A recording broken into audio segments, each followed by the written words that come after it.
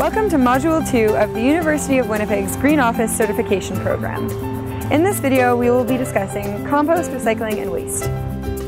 First, we're going to talk about disposing correctly. Use the compost, recycling, and waste bins properly, and avoid sending waste to the landfill.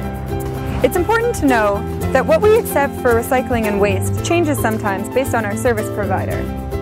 Be attentive to ask the CSO to avoid putting things in the wrong bins.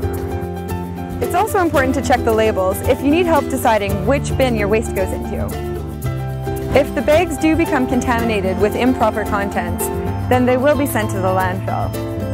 There is no staff for separating the garbage. This is the Brady landfill in Winnipeg. Landfills contain everyone's garbage. When you throw something out, this is where it goes. Waste is the few things that cannot be reused, composted, or recycled. The landfill is the city's garbage dump. Every bit of garbage thrown away into a bag will end up here. It's time to start rethinking what we're sending to the landfill. By composting and recycling, you can decrease the amount of waste sent to the landfill by 75%. On campus, the majority of the things that you're throwing away can go into the compost or recycling bins, while the smallest stream is actually waste. That means, of the stuff you're getting rid of, the smallest proportion should go into the garbage. So why is garbage so bad? The stuff we throw into landfills represents natural resources that were extracted from the planet, such as trees, minerals, and petroleum products.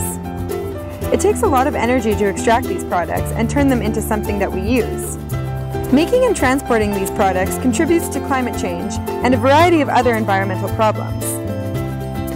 Also, landfills take up valuable space near cities. Methane is created in the piles of garbage, and it is 20 times stronger than the leader in GHG emissions, CO2. Decomposing garbage can leach into the earth and soil, and this is a hazard. Now we're going to talk about reducing and reusing paper.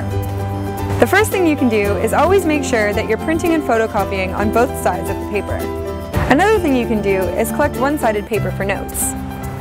Printing and photocopying on both sides of the paper should be an easy task to achieve because most of the printers and photocopiers on campus are already preset to double-sided printing. Another way you can reduce paper is by sending and receiving electronic mail instead of getting paper mail. Kindly request electronic mail from those who are sending you paper mail. You can avoid paper from paychecks by requesting an electronic signature for your timesheets. Another way to reduce paper is by not printing handouts. Send these documents via email and request the same from others. Now we're going to talk about rethinking your purchases. Rethink any purchase, big or small, and when it is time to buy something new, go for something that's going to last a long time. Consider what's going to happen to that purchase once you can't use it anymore. Try purchasing things that are biodegradable or recyclable. You should also try purchasing certified sustainable products. When you have to print your documents, print on Forest Stewardship Council certified paper or on paper that is equally certified. And make sure that you're printing with vegetable-based inks. Now we're going to talk about recycling. Recycle your ink cartridges. You can bring these to shipping and receiving to be recycled properly. You can also recycle your batteries. Batteries under 5 kilograms in size and cell phones of any make or model can be put into the Call to Recycle bins. These bins are located in coffee rooms or in designated locations in your department. Health and safety regulations require that some batteries be placed individually into bags. These bags are attached to the Call to box.